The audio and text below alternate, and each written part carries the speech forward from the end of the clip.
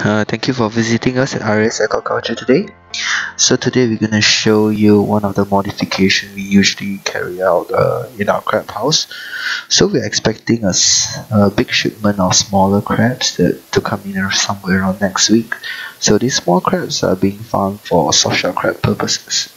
But based on our experience, we found out that crabs, especially those cultivating for softshell crabs, tend to escape through the gaps in between the boxes.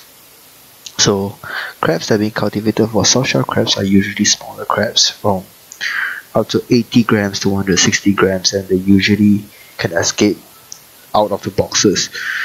If they travel in between different boxes, it's not so much of an issue because you can still find them the next day. But if they happen to escape out from the side, as you can see here, it might be a bit of a problem as they tend to hide, and it might be quite difficult to get them the next day.